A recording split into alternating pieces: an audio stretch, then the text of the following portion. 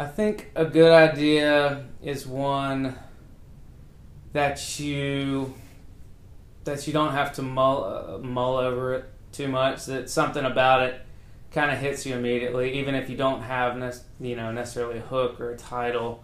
But if you have a good idea, you just know pretty immediately if it's worth pursuing, even if it takes you a little bit of mulling over to get to the meat of it.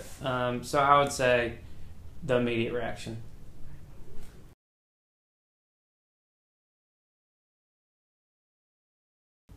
So editing songs, I like to, I mainly like to edit as I go. And so sometimes that, like a line by line thing, and that's not like a rule of thumb. I mean, there's sometimes when I'll write a song and go back and edit a bunch of lines. I probably do both, but I prefer kind of trying to perfect the line as you go, even if it takes a couple writing sessions to do it.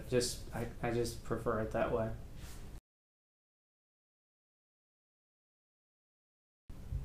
My best tip is to not overlook the melody. I'm more in tune with a melody grabs me more strongly than a good lyric, and I think I'm just more of a melody person. But I think it's easy sometimes just to